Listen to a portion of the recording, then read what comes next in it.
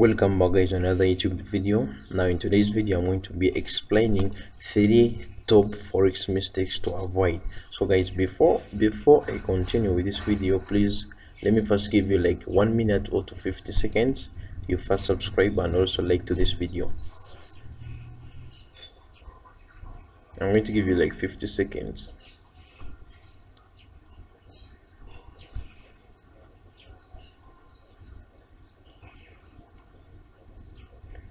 Now I think you have subscribed to this video on this channel. Now we are going to go. Now why are we recommending you to subscribe, guys? We want you to be the first person to be notified whenever we upload a new video like this. So do subscribe and also like this video, plus hitting all the links in the description, because most of the links are so valuable to you guys. We make research and give you valuable information. By the forex brokers, we do use both crypto and forex. Our free Telegram channel, which we recommend you to join now and start getting free content and free signals. Also hit the link in the description and also sign up with our reliable forex broker, which is in Forex Capital at the moment, which we are using. Now without wasting time, our today's topic is top 3 forex mistakes to avoid. Now common forex mistakes to avoid and how to avoid them. First, number 1, using high amounts of leverage. Now this is also another point which most traders do not take as serious. Now leverage, remember, leverage is the amount of money your broker is willing to lend you such that you can trade what you can't afford to trade. Now leverage helps you to be with some amount of money which you can use to trade some instruments which are so valuable, like indices and commodities. So if you have an account of like $50, there is no way you can trade a place on Nasdaq or US 30. Why? You don't have the amount of money or the leverage or equity which is going to help you out to place this trade. Now you'll find a person is using a lot of leverage. Now if you are using a leverage of 1 to 1,000, 1 to 2,000, 1 to 3,000, that is a lot of leverage, guys. Because remember, this leverage, the broker gets the amount of money you have deposited. If it is 5,000, if it is, let me say, $500, that means your broker is going to multiply that $500 times the leverage which you have asked for. So let me give you a little bit example. If you go to my calculator here, you'll find if you have deposited $300 and you're using leverage of 1 to 3,000, so that means you're going to get the $300 times the leverage which you have used.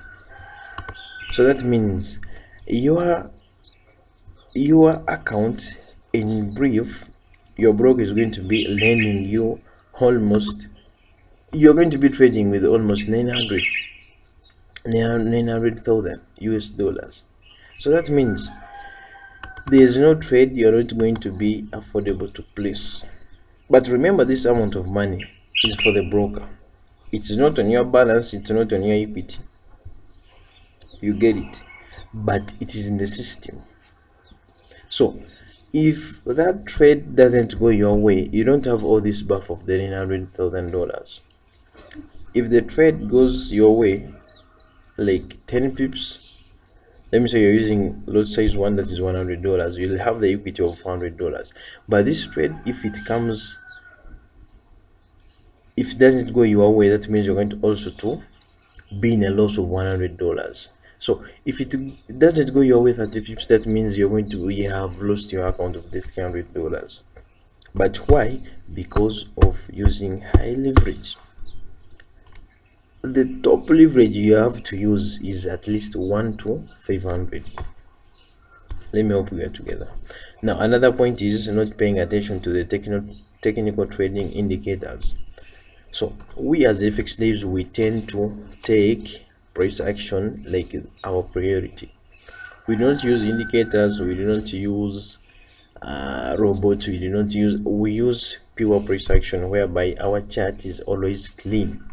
So we start from the higher time frame, scrolling down up to the lower time frame, and we actually predict where the market is heading according to the market structure we are seeing currently. So if you're there and you'd like to know how we analyze the market, please subscribe to our YouTube channel, which is FX Dave's Market Analysis. You will see our market breakdown on a weekly basis. We upload videos on a weekly basis tending to analyze the forex market. We analyze all instruments, commodities, currency pairs, indices, VIX indexes, all these pairs. So hit the link in the description and also check out our reliable check out our YouTube channel for analysis, where we analyze the forex market on a daily basis. Okay, now you have to pay attention to the technical trading indicators. So you have to master the price action, how it works, in order for you to avoid making a lot of mistakes in the market. Because if you are trading price action, let me give you an example of like a trend line bounce. Now you know that when the market approaches this trend line, let me say 3 times, now the 4th time when this market comes to again approach this particular trend line, it can be a resistance trend line or a support trend line, you are waiting for that bounce or price rejection. So after the hour closing with the price rejection, that means you'll be jumping in with either your sell positions or buying positions. Why? You already know that the market always respects this particular resistance trend line or support trend line. So pay attention or give in time to backtesting that particular strategy you are using, such that you can avoid most of the mistakes which are being done by the beginners in the market. Now another point is revenge trading. Now revenge trading comes along with you after making a lot of losses, and you tend to recover back your money. So that's where psychology comes from. You know, in trading we always have these bad months, we always have these bad trading weeks. So what are you supposed to do? After you making a loss, before you place another trade, first go back and backtest that particular trade which has not gone your way. So after you realizing that mistake, walk through the current pairs which you are focusing on. After, start backtesting and wait for your confirmation to place another trade. So if you place another trade and also that trade doesn't go your way, you are done with that day. Close your laptop, relax, go get something to cool out your stress. You can go out for a walk, you can watch some movies, you can go just with other friends. Like, do not place more trades that day, because you have already experienced losses that day. So do not trade anymore, just watch out and leave your laptop and walk away. So revenge trading is also one of the factors you have to avoid when you're trading forex. Our last point is taking positions, anticipating the news. Now there are some traders who focus on trading fundamentals, but fundamentals, these are like